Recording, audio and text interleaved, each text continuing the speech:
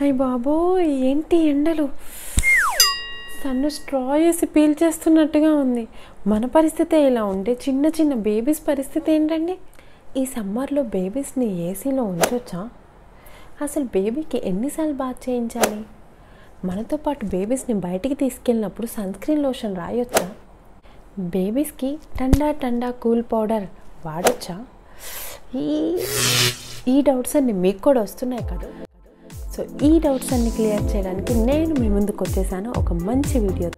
ఇలాంటి ఎన్నో క్వశ్చన్స్కి ఆన్సర్స్ తెలుసుకోవాలనుకుంటే వీడియో ఎండ్ వరకు చూడండి. నా ఛానల్ని ఫస్ట్ టైం విజిట్ చేశారా అయితే వెంటనే కింద కనబడుతున్న రెడ్ కలర్ సబ్స్క్రైబ్ బటన్ నొక్కి పక్కనే ఉన్న గంట సింబల్ని కూడా నొక్కండి. సో దట్ నా లేటెస్ట్ వీడియోస్ అన్నీ మీకు నోటిఫికేషన్స్లో వస్తాయి.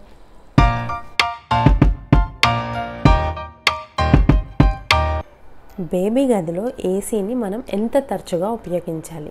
వేడిగా ఉన్న ప్రదేశంలో కన్నా బేబీని ఏసీ రూమ్లో ఉంచడమే సేఫ్ అండి. ఎందుకంటే వేడిగా ఉన్న రూమ్లో ఉండడం వల్ల వాళ్ళు డీహైడ్రేషన్కి గురి కావడం, లేకపోతే ర్యాషెస్ రావడం, టయర్డ్గా ఫీల్ అవ్వడం ఇలాంటివన్నీ జరుగుతూ ఉంటాయి. సో ఏసీని 24 to 25 degreesలో యూజ్ చేయడం వల్ల ఎలాంటి హాని లేదు. బట్ వాళ్ళకి ఫ్రెష్ ఎయిర్ అనేది కూడా ఇంపార్టెంట్. సో ఏంటంటే వాళ్ళు ఆడుకునేటప్పుడు ఫ్యాన్ వేసి ఉంచి రిమైనింగ్ టైం వాళ్ళు పడుకునే టైంలో ఏసీని వాడడం వల్ల వాళ్ళకి ఫ్రెష్ ఎయిర్ సర్క్యులేషన్ అనేది కూడా బ్యాలెన్సింగ్గా ఉంటుంది.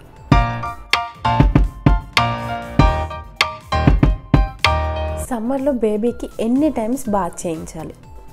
జనరల్గా మనమైతే డైలీ 2 to 3 times చేస్తుంటాం కదండి. బట్ పిల్లల్లో ఎలా? పిల్లలకి కూడా 2 to 3 times చేయించవచ్చా? ఒకవేళ చేయిస్తే ఎలాంటి జాగ్రత్తలు తీసుకోవాలో ఇప్పుడు చూద్దాం. పిల్లలకి బాత్ చేయించేప్పుడు జనరల్గా సమ్మర్ కదా అని చేసే పొరపాటు ఏంటండి, బయట వేడిగా ఉంది చన్నీళ్ళతో బాత్ చేద్దామని అనుకుంటూ ఉంటారు. బేబీస్కి చన్నీళ్ళతో అస్సలు బాత్ చేయించకూడదండి. అది సమ్మర్ అనే కాదు, ఏ సీజన్లో అయినా సరే, వర్షాకాలమే కానీ చలికాలమే కానీ బేబీస్కి చన్నీళ్ళతో అస్సలు బాత్ చేయించకూడదండి. ఎందుకంటే అలా చేయించడం వల్ల బేబీస్ అనేవాళ్ళు కోల్డ్కి తొందరగా అటాక్ అయ్యే అవకాశం ఉంది. సో బేబీస్కి బాత్ చేయించాల్సిన వాటర్ అనేది 36 to 38 degrees అనే టెంపరేచర్ అనేది ఉండడం చాలా అవసరం. సో ప్రతిసారి వాటర్ టెంపరేచర్ చెక్ చేసి బాత్ చేయించడం అనేది కష్టం కాబట్టి బేబీస్కి బాత్ చేయించే వాటర్ అనేది గోరువెచ్చగా ఉండేలా చూసుకోవాలి. వాటర్ అనేది మరీ వేడిగా ఉండొద్దండి, అలా అని చల్లగా ఉండొద్దు. గోరువెచ్చని వాటర్తోనే బేబీస్కి బాత్ చేయించడం అనేది చాలా అవసరం. సో ఇంకొకటి మెయిన్ బాత్ చేయించేప్పుడు చెమట పట్టే ఏరియాస్, బేబీస్కి ముడతలు ఉన్న ఏరియాస్ అంటే especially neck area, under arms ఇవన్నీ ప్రాపర్గా వాష్ చేయాలండి. ఇంకొక మెయిన్ విషయం గుర్తుంచుకోవాల్సింది ఏంటంటే బేబీస్కి బాత్ చేస్తున్నాం కదా అని ప్రతిసారి వాళ్ళకి సోప్ అప్లై చేయాల్సిన అవసరం అయితే లేదు. అలా అని ప్రతిసారి వాళ్ళకి హెడ్ బాత్ చేయించాల్సిన అవసరం కూడా లేదు. ఎందుకంటే ఇలా చేయించడం వల్ల కూడా వాళ్ళు జలుబు బారిన పడే అవకాశం ఉంది. సో ఈ టిప్స్ అన్నీ ఫాలో అవ్వండి బేబీస్కి బాత్ చేయించేప్పుడు. పిల్లలు వాటర్ టైంని ఇష్టపడుతున్నారు, వాటర్తో ఎంజాయ్ చేస్తున్నారు అంటే అంతకన్నా వాళ్ళ బాడీని కూల్గా ఉంచడానికి ఇంకొక ఆప్షన్ లేదండి. బట్ ఇన్ఫాంట్స్కి బాత్ చేయించడం అనేది ఒక పెద్ద టాస్క్, అదంత ఈజీ ఏం కాదు. 2 to 3 times అనేది ఎనఫ్. బట్ బేబీస్ బాత్ని అంతగా ఇష్టపడకపోతే మరీ అంత ఫ్రీక్వెంట్గా చేయించాల్సిన అవసరం అయితే లేదు. ఒక 2 times చేయించడం అనేది చాలు. బట్ బాత్ చేయించిన ప్రతిసారి వెంటనే వాళ్ళ బాడీని నీట్గా తుడిచేయాలండి. అలా తుడవకపోతే కనుక వాళ్ళు ర్యాషెస్ బారిన పడే ప్రమాదం కూడా ఉంది. పిల్లలకి డైపర్ యూజ్ చేస్తే కనుక తరచుగా డైపర్ని చేంజ్ చేస్తూ ఉండాలండి. ఫ్రీ టైంలో అసలు డైపర్ లేకుండా ఉండడమే బెస్ట్ ఆప్షన్ ఈ సమ్మర్ సీజన్లో. నెక్స్ట్ వచ్చేసి బేబీకి ఏదైనా పౌడర్ యూజ్ చేయొచ్చా అండి? చూద్దాం రండి. బేబీకి పౌడర్ యూజ్ చేయవచ్చా? చెప్పాలంటే ఇది ఒక పెద్ద డిబేట్ టాపిక్ అండి. ఎందుకంటే కొంతమంది డాక్టర్స్ ఏమో యూజ్ చేయవచ్చు బేబీస్కి, అలా యూజ్ చేయడం వల్ల వాళ్ళు ర్యాషెస్ బారిన పడకుండా ఉంటారు అంటారు. మరికొంతమంది డాక్టర్స్ అయితే అస్సలు సజెస్ట్ చేయరండి. అలా పౌడర్ యూజ్ చేయడం వల్ల బేబీస్ చర్మం పైన ఉండే చెమట గ్రంథులు అనేవి క్లోజ్ అయిపోయి వాళ్ళ బాడీలో చెమటని బయటికి రానియకుండా ఈ పౌడర్ అనేది ఆపేస్తుంది, కాబట్టి యూజ్ చేయొద్దు అంటారు. అలాగే వాళ్ళకి బ్రీతింగ్ ప్రాబ్లమ్స్ కూడా వచ్చే ఛాన్స్ ఉందని యూజ్ చేద్దంటే నా పీడియాట్రిషియన్ అయితే నాకేం సజెస్ట్ చేశారంటే పౌడర్ యూజ్ చేయొద్దనే సజెస్ట్ చేశారు. క్యాష్యూకి ఇప్పుడు 15 months, నేను ఇప్పటివరకు ఏ ఒక్క రోజు కూడా నేను పౌడర్ యూజ్ చేయలేదు. బట్ మీరు యూజ్ చేయాలి అనుకుంటున్నారు, నెససరీ అనుకుంటున్నారు, లేదా మీ డాక్టరే మీకు సజెస్ట్ చేశారు. సో అలాంటప్పుడు ఒక సరైన పద్ధతిలో బేబీస్కి పౌడర్ అనేది వేయడం చాలా అవసరం అండి. చూసారు కదండి, అలా మాత్రం అస్సలు వేయొద్దు. ఎందుకంటే అదొక ఫైన్ పౌడర్ లాగా ఉంటుంది కాబట్టి వాళ్ళ బాడీ పైన వేసినప్పుడు వాళ్ళ నోస్ నుంచి ఆ పౌడర్ అనేది లంగ్స్లోకి వెళ్ళి రెస్పిరేటరీ ప్రాబ్లమ్స్ అనేవి వచ్చే ఛాన్సెస్ ఎక్కువగా ఉంటాయి. అలాగే బ్రీతింగ్ ప్రాబ్లమ్స్ కూడా వచ్చే ఛాన్సెస్ అనేవి ఉంటాయి. కాబట్టి మీరు ఇన్ కేస్ వెయ్యాలి అనుకుంటే ఎక్కడైతే వేయాలో ఆ ఏరియాస్లో జస్ట్ పౌడర్ పఫ్ని తీసుకొని ఇలా జస్ట్ ట్యాప్ చేస్తే సరిపోతుందండి.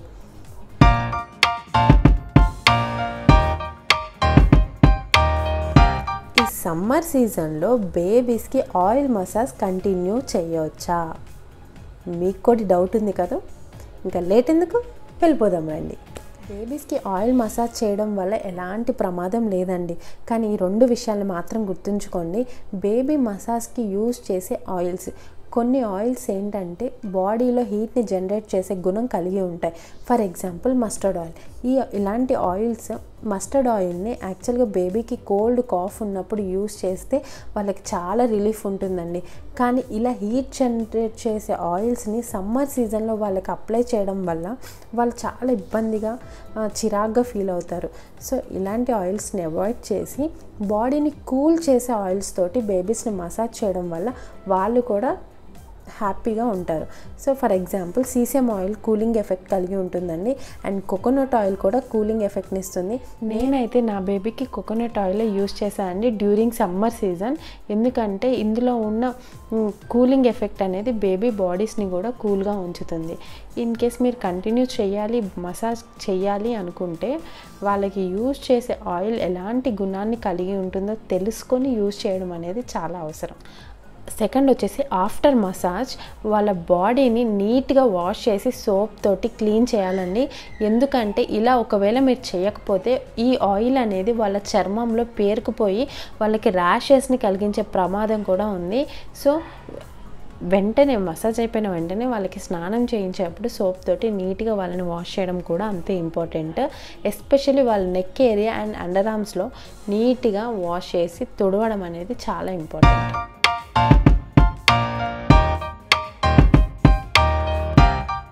నెక్స్ట్ వచ్చేసి సమ్మర్ సీజన్లో ఎలాంటి క్లాత్స్ యూజ్ చేయాలి during the day and for the night చూసేద్దాం రండి. సమ్మర్లో కాటన్ క్లాత్స్ అనేవి బెస్ట్ అండి. బట్ వాళ్ళకి కొంచెం లూజ్ ఫిట్టింగ్ ఉండేలా చూసుకోండి. ఇన్ఫాంట్స్కి అయితే తరచుగా డ్రెస్సెస్ మార్చడం అనేది ఇంపార్టెంట్. అండ్ నైట్ టైంలో కూడా ఓవర్గా డ్రెస్సింగ్ అనేది అవసరం లేదండి. సింపుల్గా cotton dress is enough. Light colours డ్రెస్సెస్నే ఎంచుకోండి. ఎందుకంటే డార్క్ కలర్స్కి వేడిని అబ్జర్వ్ చేసే గుణం కలిగి ఉంటుంది కాబట్టి అలాంటి కలర్స్ డ్రెస్సెస్ని అవాయిడ్ చేసి లైట్ కలర్ డ్రెస్సెస్ని వేయడానికే ప్రిఫర్ చేయండి. అండ్ బేబీస్ని ప్లాస్టిక్ మ్యాట్స్ పైన డైరెక్ట్గా వేయొద్దండి. సో అలా వేయడం వల్ల ఏమవుతుందంటే వాళ్ళకి స్వెట్టింగ్ అనేది వస్తుంది. సో సింథటిక్ మెటీరియల్ పైన బేబీస్ని వేయాలి అనుకున్నప్పుడు మధ్యలో కాటన్ క్లాత్ని పెట్టి వేయడం వల్ల వాళ్ళకు కూడా హాయిగా ఉంటుంది. సమ్మర్లో బేబీస్ని బయటికి తీసుకెళ్ళినప్పుడు సన్ స్క్రీన్ లోషన్ రాయొచ్చా? చూద్దాం రండి. మీ బేబీ ఒకవేళ 6 months బిలో ఏజ్ వాళ్ళైతే అస్సలు direct సన్లైట్కి expose అవ్వద్దండి. Strictly no. In case me baby 6 months above age అయితే వాళ్ళని మీ పీడియాట్రిషియన్ని కన్సల్ట్ చేసి వాళ్ళ సెన్సిటివ్ స్కిన్కి ఏదైతే సూటబుల్ అవుతుందో వాళ్ళని కనుక్కొని యూజ్ చేయడం అనేది మంచిది. అండ్ వాళ్ళని బయటికి తీసుకువెళ్ళినప్పుడు లాంగ్ స్లీవ్ క్లాత్సే వేయండి. ఎందుకంటే అలా వేయడం వల్ల వాళ్ళ డైరెక్ట్ సన్లైట్ నుంచి వాళ్ళని ప్రొటెక్ట్ చేసిన వాళ్ళం అవుతాం. నెక్స్ట్ వచ్చేసి పీక్ అవర్స్ అంటే మార్నింగ్ 10 to 5 ఈ టైంలో మాత్రం బేబీస్ని అసలు బయటికి తీసుకెళ్ళొద్దండి. ఎట్టి పరిస్థితుల్లో తీసుకెళ్ళకపోవడమే చాలా మంచిది. నెక్స్ట్ వచ్చేసి బేబీస్కి ఎలాంటి డైపర్స్ యూజ్ చేయాలి? ఈ సమ్మర్ సీజన్లో మెయిన్గా బేబీస్కి కాటన్ క్లాత్ నాపీస్ యూజ్ చేయడమే బెటర్ అండి. ఎందుకంటే ఈ సింథటిక్ డిస్పోజబుల్ డైపర్స్ అంటే మనం రెగ్యులర్గా యూజ్ చేసే డైపర్స్ ఆ ఏరియాలో వేడిని పుట్టిస్తాయి బేబీస్కి. సో దట్ ఏమవుతుందంటే అక్కడ ఎయిర్ అనేది సర్క్యులేషన్ అవ్వదు. దానివల్ల బేబీస్కి ర్యాషెస్ వచ్చే ప్రమాదం ఉంది.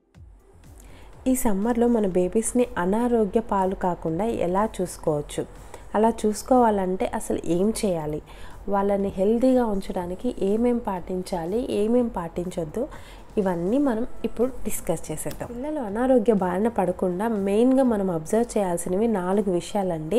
ఫస్ట్ వచ్చేసి డీహైడ్రేషన్. ఈ డీహైడ్రేషన్ బారిన చాలామంది పిల్లలు సమ్మర్ సీజన్లో ఎక్కువగా గురవుతూ ఉంటారండి.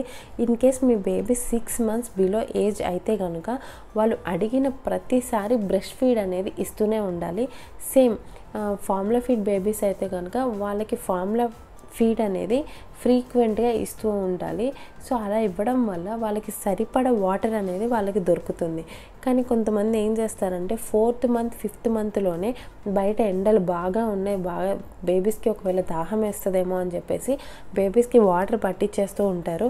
ఎట్టి పరిస్థితుల్లో బేబీస్కి 6 months వచ్చే వరకు బేబీస్కి ఎట్టి పరిస్థితుల్లో వాటర్ అనేది పట్టించకూడదండి. ఎందుకంటే వాళ్ళ డైజెస్టివ్ సిస్టమ్ అనేది డెవలప్ అవ్వదు 6 months ఏజ్ వరకు. సో మీరు ఇలా పట్టించడం వల్ల ఏమవుతుందంటే వాళ్ళకి డయేరియా వచ్చే ఛాన్స్ ఉంది, అలాగే మోషన్స్ అయిపోయే ఛాన్సెస్ కూడా ఎక్కువగా ఉంటుంది.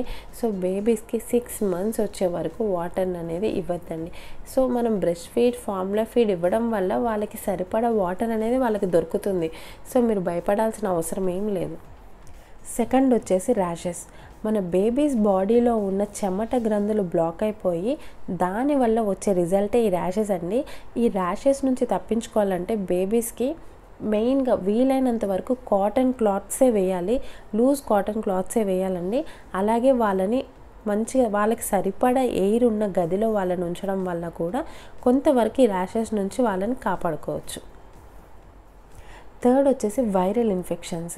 ఈ యొక్క వైరల్ ఇన్ఫెక్షన్స్ నుంచి బేబీస్ని కాపాడుకోవాలంటే బ్రెస్ట్ ఫీడింగ్ అనేది బెస్ట్ అండి.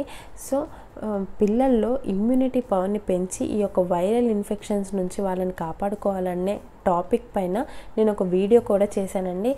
ఒకవేళ మీరు అది చూడకపోతే కనుక అదొక్కసారి చూసేయండి. నేను ఆ లింక్ అనేది కింద డిస్క్రిప్షన్ బాక్స్లో ఇస్తాను. ఫోర్త్ వచ్చేసి హీట్ స్ట్రోక్, వడదెబ్బ.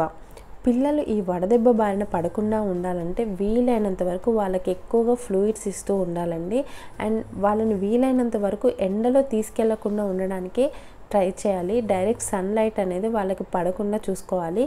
ఇన్ కేస్ వెళ్ళాల్సి వస్తే వాళ్ళకి అంబ్రెల్లా కానీ లేదా హ్యాట్స్ కానీ యూజ్ చేసి తీసుకెళ్ళడం మంచిది.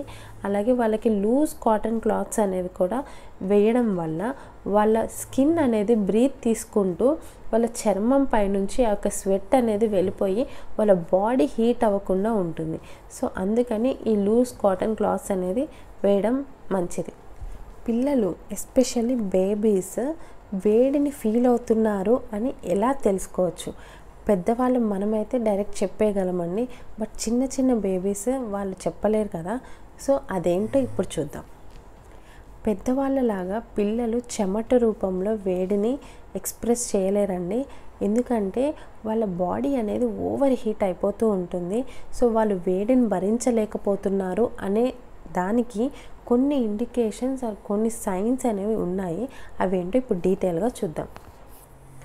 ఫస్ట్ వచ్చేసి వాళ్ళ బ్రీతింగ్ అనేది ఫాస్ట్ అండ్ ర్యాపిడ్గా ఉంటుందండి. సెకండ్ వచ్చేసి వాళ్ళు చిరాగ్గా ఫీల్ అవ్వడం, ఏం లాక్కునే గట్టిగా ఏడ్చేయడం, లేకపోతే ఇరిటేటింగ్గా ఫీల్ అవ్వడం. ఇంకొకటి వచ్చేసి వాళ్ళ చీక్స్ రెడ్గా అయిపోవడం, వాళ్ళ హెయిర్ అనేది వెట్టిగా అయిపోవడం. ఇవన్నీ వాళ్ళకి వడదెబ్బ తగిలింది అనడానికి ఇండికేషన్స్ ఆర్ సైన్స్ అండి. ఈ యొక్క ఇండికేషన్స్ కనుక మీ బేబీలో కనిపిస్తే వెంటనే డాక్టర్ని సంప్రదించండి. బేబీస్ని సమ్మర్లో కూల్గా ఉంచడం ఎలా చూసేద్దాం. పిల్లలు వాటర్లో స్ప్లాష్ చేయడంని ఎంతగానో ఇష్టపడుతూ ఉంటారు కదండి. So let them splash. ఎలాగో మనం రైనీ సీజన్లో, వింటర్ సీజన్లో వాళ్ళని వాటర్ జోలికి కూడా పోనివ్వం. సో ఇలాంటప్పుడు వాళ్ళు కాసేపు ఆడుకోవడం వల్ల జరిగే హాని అంటూ ఏం లేదు. కానీ పేరెంట్స్ పర్యవేక్షణలో మాత్రమే ఇలా చేయడం వల్ల వాళ్ళ బాడీకి కూలింగ్ ఎఫెక్ట్ అనేది దొరుకుతుంది. అలాగే వాళ్ళు కొంచెం హ్యాపీగా కూడా ఫీల్ అవుతారు. పిల్లల్ని నైట్ టైం అంటే పడుకునే ముందు బాత్ చేయించి పడుకోబెట్టడం వల్ల వాళ్ళు బాగా నిద్రపోతారండి. అలాగే వాళ్ళ బాడీ కూడా కూల్గా ఉంటుంది. బేబీస్ ఉన్న రూమ్లో dark colour curtains and blinds వేయడం వల్ల కూడా రూమ్ చల్లగా ఉండి బేబీస్కి ఇరిటేషన్ కలగకుండా హాయిగా హ్యాపీగా నిద్రపోయేలా చేస్తుంది. నైట్ వేర్ పిల్లలు పడుకునేప్పుడు వాళ్ళకి లూజ్ కాటన్ క్లాత్స్, మరీ ఎక్కువగా క్లాత్స్ కాకుండా వాళ్ళకి ఫ్రీగా ఉండేలా చూసుకోండి. సో ఇలా ఉంచడం వల్ల కూడా వాళ్ళ బాడీ అనేది కూల్గా ఉండి వాళ్ళు హ్యాపీగా నిద్రపోతారు. ఇంకొక చిన్న ఇంపార్టెంట్ విషయం ఉందండి. అదేంటంటే సమ్మర్ హీట్ నుంచి ఫస్ట్ మీరు అంటే పేరెంట్స్ ముందు ఈ హాట్ అండ్ స్వెటీ నుంచి దూరంగా ఉండండి. లేదంటే మీరు ఇరిటేట్ అయ్యి ఆ ఇంపాక్ట్ అనేది పిల్లల పైన పడి సరిగ్గా చూసుకోలేము. సో హ్యాపీగా రిలాక్స్డ్గా ఒక మంచి వాటర్ మెలన్ తినేస్తూ ఈ సీజన్ని కూల్గా ఫేస్ చేసేద్దాం.